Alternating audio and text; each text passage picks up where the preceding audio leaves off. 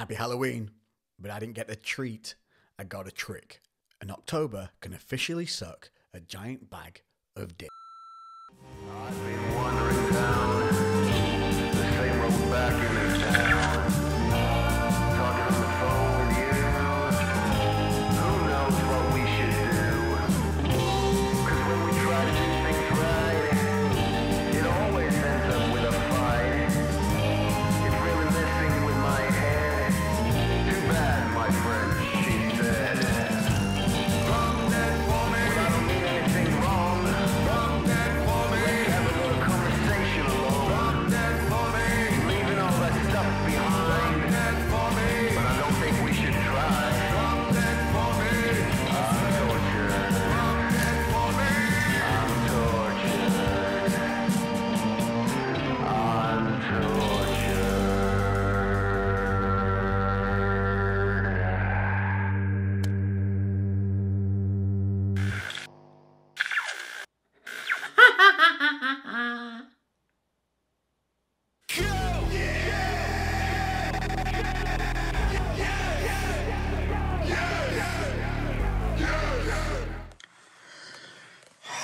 So here we are at the doctor's. They've managed to get me on an emergency appointment.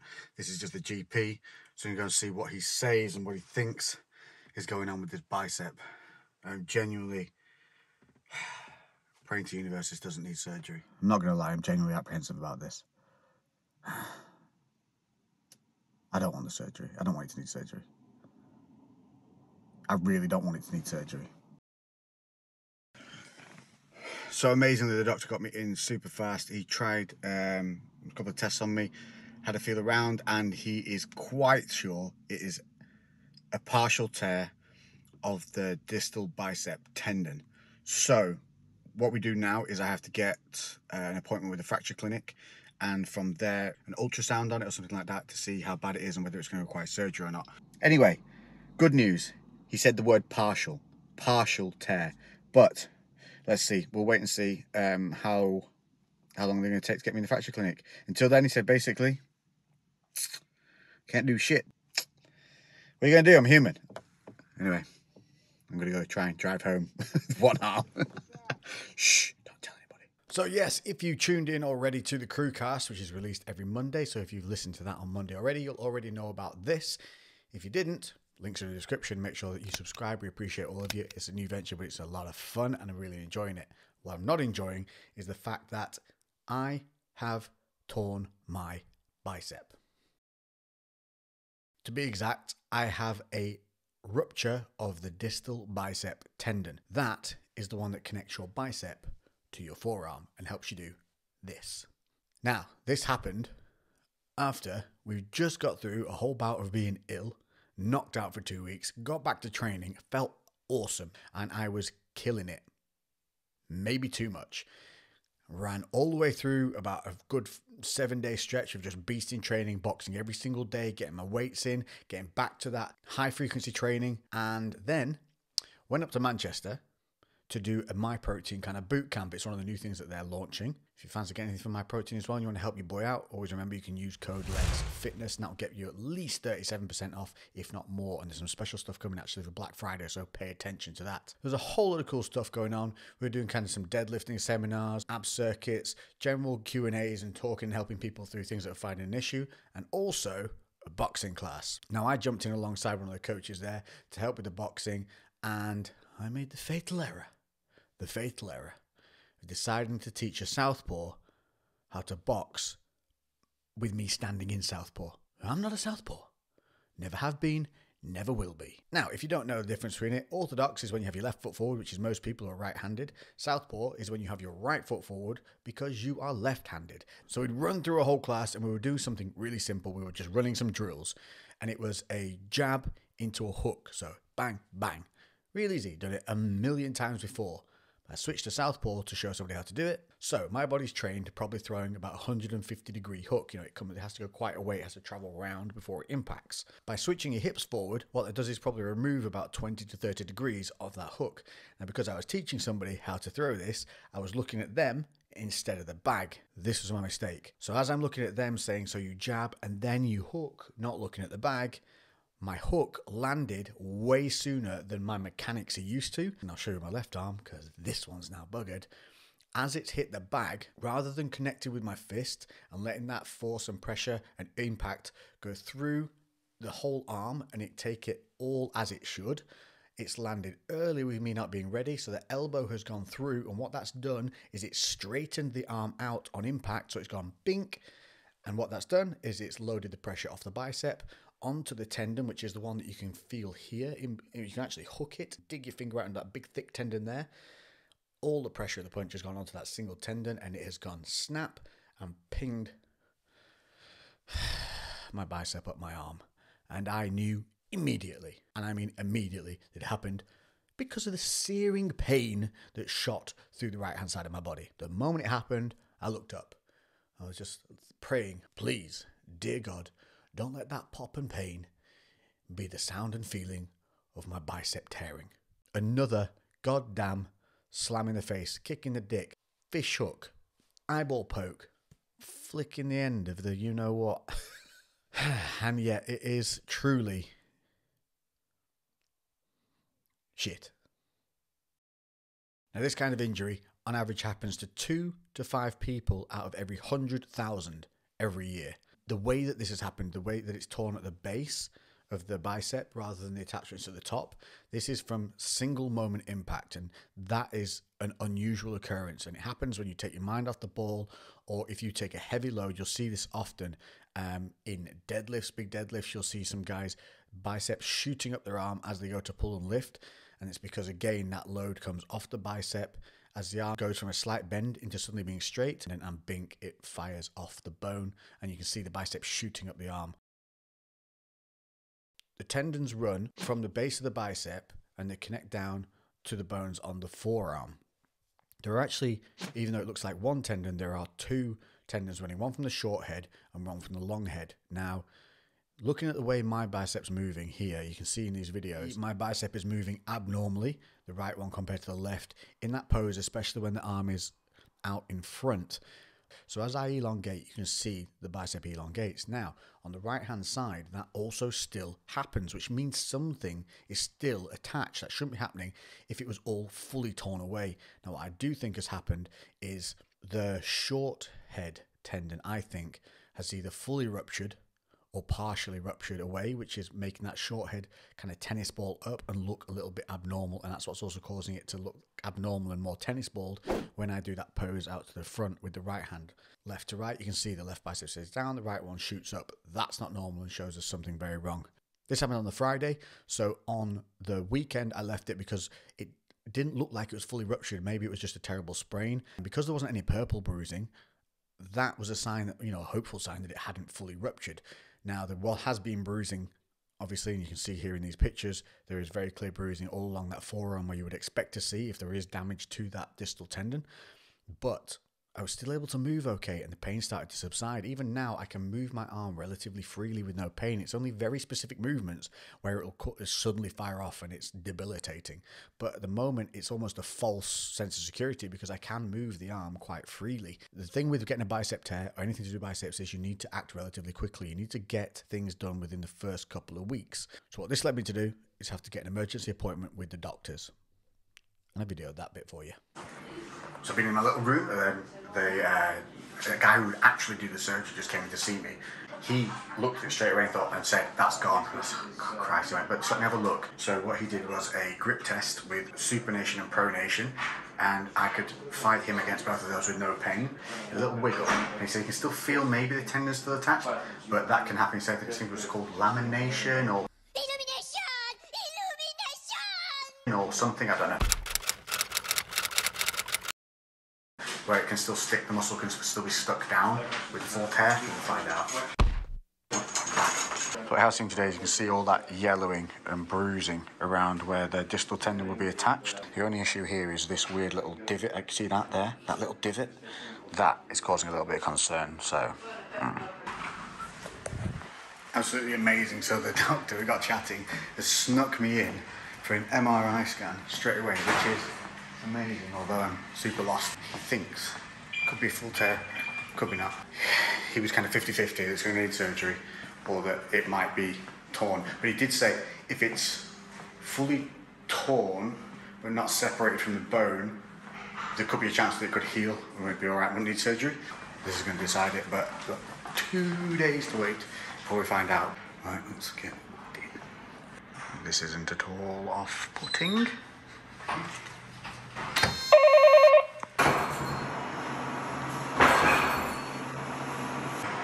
How do you feel about lying on your tongue? There we go. Leaving Shrewsbury Hospital. He's going for the fracture clinic. Dude, they was awesome. So they just fit me in for this crazy looking CT scan. Never had anything done like that before. Machine looks like something from an evil doctor's laboratory. So that's been scanned now, and we've got about a 2-day wait. And I'm really hoping it's the rehab side.